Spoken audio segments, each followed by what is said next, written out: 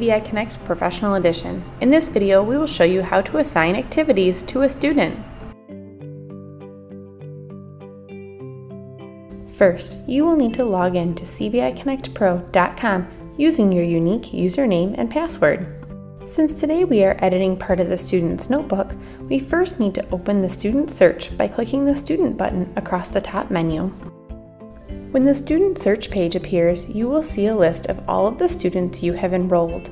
If you have not yet enrolled a student, this list will be blank.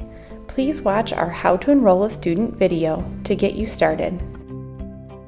Within the list of students, find the name of the student you wish to work with today.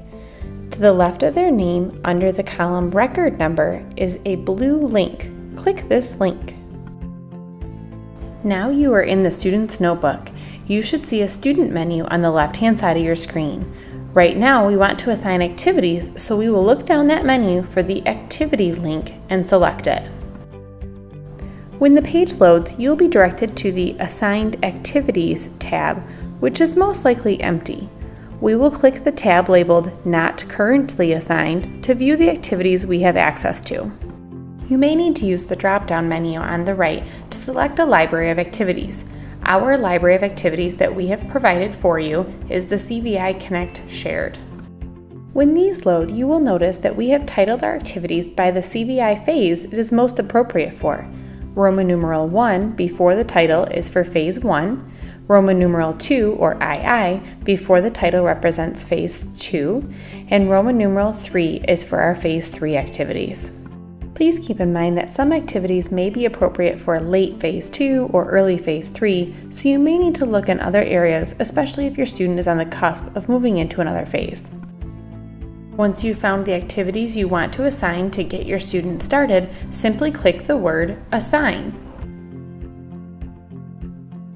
When you're finished assigning a few activities, you can click the Assigned Activities tab to see the list of the activities you chose. If you determine an activity is no longer appropriate for a student, you can click the Remove link from the corresponding activity. Now, when you go to the iPad, these activities will load with the specific student for you. We will show you how to run activities and collect data from your students' experience with the CViConnect Professional Edition iPad app in our next video. Thank you for watching CViConnect Professional Edition, How to Assign Activities to a Student.